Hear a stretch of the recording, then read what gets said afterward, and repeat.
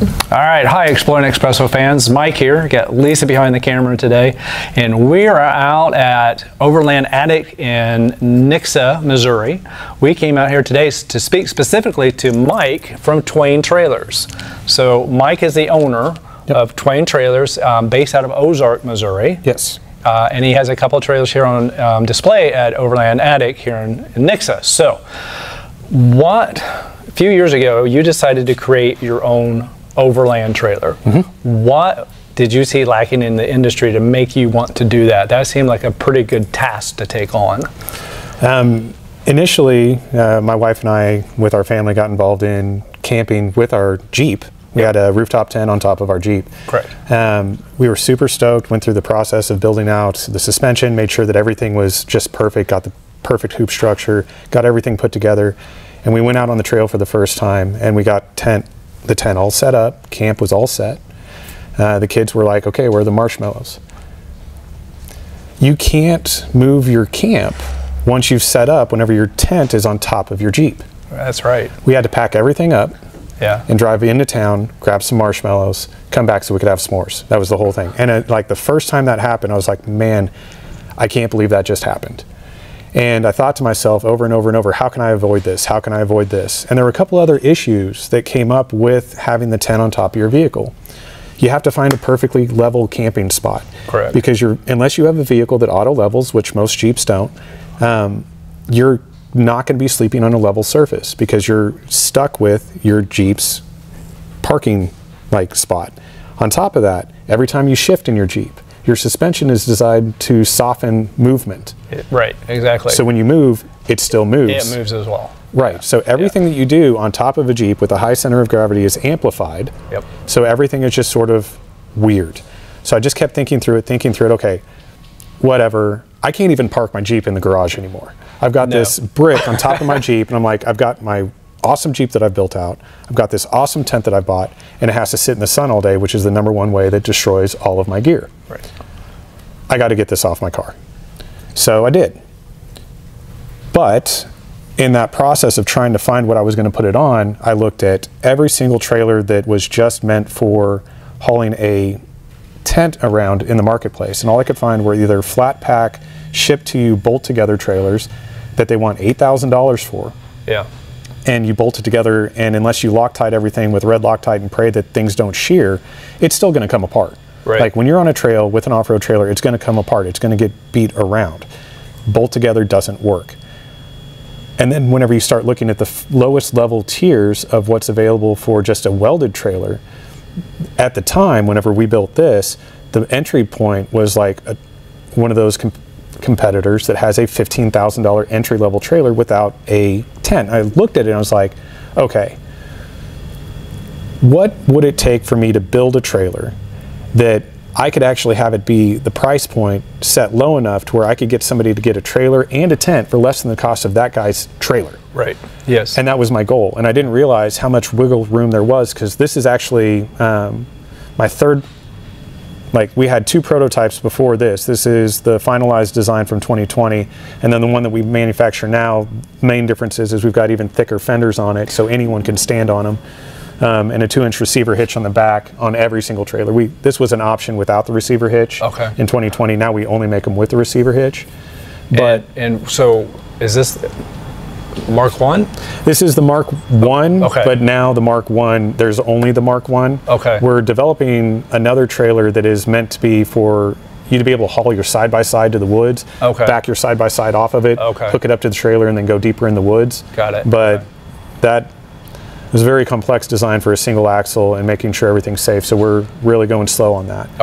But we've eliminated, we used to have a Mark 1 and a Mark 2, and the main difference was having the receiver hitch on the back. Oh, got it. But we eliminated the separate models and just said for the amount of effort and cost that it is to put a receiver hitch on it, and especially with the change in the price of materials, we're just going to make them all with a receiver hitch. That way, if somebody doesn't want it, they don't have to use it. Right, right. But getting back to where we were with the expense of it, I went through and built the first prototype, and the prototype cost me almost $5,500 just in parts and labor and all this other stuff to get it all put together. And it was in that process, I looked at it and I was like, okay, so now I'm going to go back to these suppliers that I bought these parts from as a person who's now looking at it as a business as opposed to just a customer. And I saw that there was enough room in the cost of the parts that I had purchased that I could actually manufacture these trailers and sell them to people for about the cost of what it cost me to build my first one. Right. Some of the most important changes that we made from the first prototype to this final prototype is our hoop structure can be just lifted off. You pull these 4 farm pins, and then the whole hoop structure just lifts off and sets to the side. So if you ever need just a flatbed trailer to haul stuff, it's there. It's there. Right. Because the whole goal of this trailer was to be a trailer that you could use the other 50 weeks out of the year that you're not camping. Most of us, if we're lucky, get to spend about 2 weeks in the woods. Yeah. The rest of the time, we've got a lot of chores that need to be done, and at least in my world. And I wanted to design a trailer that could not only be parked in my garage. At the time we designed this, I had a 3-car garage, so we had Jeep, truck, and then trailer. And the goal was to keep everything inside, out of the sun, and have it be practical and useful year-round, because I couldn't justify the idea of spending $15,000 on a trailer that I could only use to camp with. And well, they're amazing trailers. All the competitors make amazing trailers. Yeah, I've seen them. But I just needed something that was more practical in my life. Yeah. So that's what brought us to here. And we like water sports. You can't haul kayaks and canoes on a lot of those other competitor trailers because they've dedicated more space to the toolboxes and everything. Correct. We left this open as much as possible so that if you wanted to put J-hooks on the floor, you can just mount a couple of kayaks on the bottom. If you want to put J-hooks on the side, you can carry kayaks on the sides, on the top, on the bottom. You can lay a raft over the top of your tent whenever it's collapsed. Like the whole point of this was to leave it as open for as many options as possible so everyone could design what they wanted to do with the trailer for their weekend lifestyle. Right.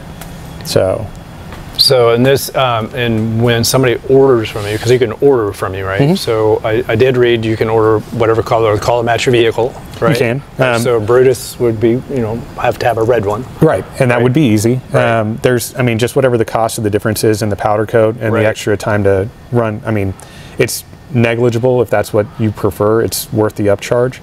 But we're stuck with, we can 98% color match all colors out there. It just, a powder coat doesn't look the same on a frame as what a paint does. So if you've got a painted vehicle, it's going to always have a shade difference, but we can definitely make red look red and match reds as best as possible.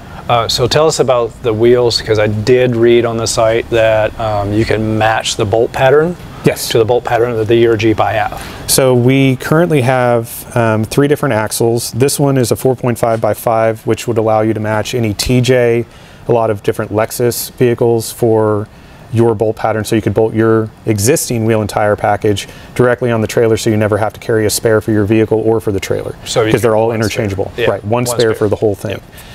We also have the 5 by 5 bolt pattern for your basic Jeep JKs, JTs, all the current Jeep production line, and then we do have a 6 by, I think it's 144, which is the Silverado bolt pattern, but we can also adapt that down to, we just did one the other day for a Chevy Colorado, and adapt that down to 6 by, I think 120 for those bolt patterns. Right. With those 5 axles that we use with the specific hubs, we can basically adapt to anybody's wheel and tire package. One of the challenges that we have run into with adapting other people's wheels and tires is sometimes you guys have some really big wheels and tires. Yeah. So when it comes to putting your specific wheel and tire package on the trailer, that's going to require additional lead time. Right. And the cost is going to be determined based on how many alterations we have to make to the trailer to make that wheel and tire package effective. Because if you try to put 40s on this trailer, it's going to be noticeable, and we actually have to use completely different fenders. Well, of course, we have to change the spacing on the protective hoops. Like, everything has to change on the external part of the structure. Right. Axles are the same, but everything else from there is different. It's changed after that. So tell us a little bit about the hoops. I saw on your website you talked about the hoops, and can we stand on those? Oh yeah, you can stand on basically anything here. Okay. The whole point is this little window that you have on your tent that nobody uses for anything, you can actually use it as an easier access point than the ladder. Right. My feet hurt every time I climb the ladder. Right. So I always come up this side and just climb in this way, because you're actually right here able to dive in without any issue. Right. And these hoops, or we call them tree rubbers. In Missouri, we go camping out in Mark Twain National Forest, so our trails are narrow with lots of trees. We're not fighting boulders so much like in Colorado, but we're fighting trees. If you get too close or like lopsided on the trail, I didn't want the fenders to get mashed into the tires and you get a flat. So this is just solid steel, and basically if it hits a tree, it's going to push the whole trailer out of the way, and you're not going to damage your fenders, and you're just going to keep going down the trail. And that was the intent, forwards or backwards. So also you mentioned a little bit ago about when you had your rooftop on top of the Jeep and you get inside that and then you shuffle around, you feel all that. So you've got a solution for that with this setup. So we put a jack, a pipe mount jack on each corner of the trailer, 4 corners. You get 4 jacks with each trailer. There's also another mounting point that if you just want to keep it in the garage, you've got a 5th mounting point to where you just take one of these jacks and just put it in the garage with the lead. But the whole point of that is that you can level the trailer at any campsite. So the jacks can be set at individual heights, so you can actually just take a level with you and level the trailer as you're doing your setup, which is actually really quick and easy, surprisingly. And then you've got a perfectly level platform, and I always jack mine up to the maximum height. They've got a 15-inch travel vertically. That allows me to walk, like right now he doesn't have this lifted up as high, but I can walk underneath my annex without stooping. So I'm under here. This is actually now a full additional room that when we set it up, it just feels like a whole additional living space. And so again, with the current setup that you have here, if you went to the full height of these, it gives you enough room. And I'm 5'9", so underneath. So somebody between probably at least 6 foot could probably walk under there fairly easily. Which makes it kind of nice. And again, if once you put your annex on around, the zip it on, then you've got a basement. And additionally with that, because they're jacks, they're static. So whenever you're up in the tent doesn't move. Like there's no shifting, there's no flexing. You're not relying on the axle or the wheels or the leaf suspension at all to give any kind of stability to the tent being set up. And if at any point you feel like you want even more stability in it than what the trailer has inherently by design, once you drop the outrigger of the side ladder, it becomes even more stable. And if you really had to, you could even start tying off all these different points that you have all over your tent. You could secure it to the ground if you want to, and you'd be good, through a windstorm. So you could make it really stable. And the main thing about all of that makes it possible and worthwhile and even reasonable to think about is that you don't have to worry about setting everything up and then having to break it down because you wanted to move 5 feet. Once you set it up, you can actually drive off, go to your trailhead, do your camping, do your hiking. You can go drop your kayaks in the river wherever you are, throw them on your Jeep, whatever. You don't have to worry about constantly moving your entire camp with you throughout the day. So you can set it, forget it, come back to it, everything's golden, honky-dory. And then also I did notice it does have the articulating hitch. It's called the lock and roll hitch. It's pretty standard for most people who are making off-road trailers now. You've got 180 degrees of swing, and with the receiver hitch that's on your vehicle, that's what gives you the 90 degrees of drop and rise. And also it gives you 360 degrees of twist. Basically, if you get to a point where you have bound up your hitch in any way, shape, or form, you're already in more trouble than you can ever. Like you're not going to get out of that with your vehicle. One person at one of the trade shows came up and asked about, what about having a torsion bar running down the center of the trailer to increase stability, all that other stuff. And he was in trailer manufacturing, and I kind of had to point out the fact that when you have 360 degrees of twist coming off the hitch, you're not actually able to control any kind of torsion going down the length of the trailer because you're already free here. So there's no value in that. One trailer design that we're working on that might become another Mark II is some people have requested that we have this central pipe run the full length of the trailer so that the rear hitch could actually be a tow point as well.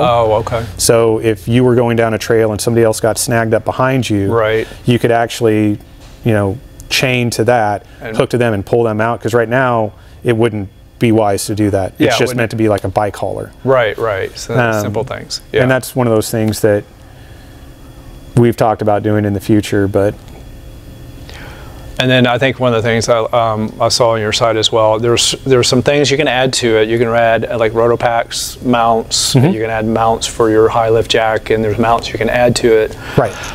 But once a guy had this, I mean, you could pretty much customize it any way you want. Exactly. If you're like me, that I'm not hauling around four-wheelers and kayaks and things like that, I'm camping, so what I might do is add, you know, a cook stove to it, maybe a drawer system that could slide in and out, that I could use, you know, from a camp stove and things like that. I mean, Absolutely. I could fully customize it myself once I got it home.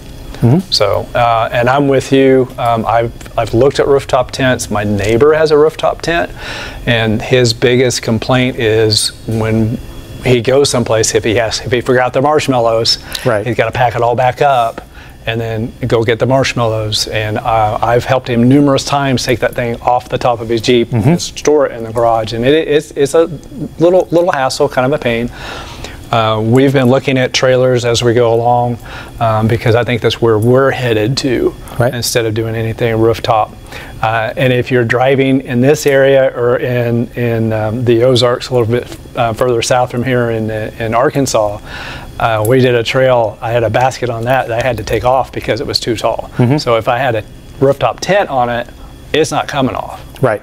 I could take it off, but I can't put it in the back of my Jeep. I'd have to take it off, put it back on, and all that hassle. So we've experienced that. So I kind of know, and this is a pretty sweet setup, I think, for it. Another thing I'll throw out there, one of the inspirations for this was our first trip out to Colorado after we had our rooftop tent. We camped out there with it on top of our Jeep. That was like our second or third thing.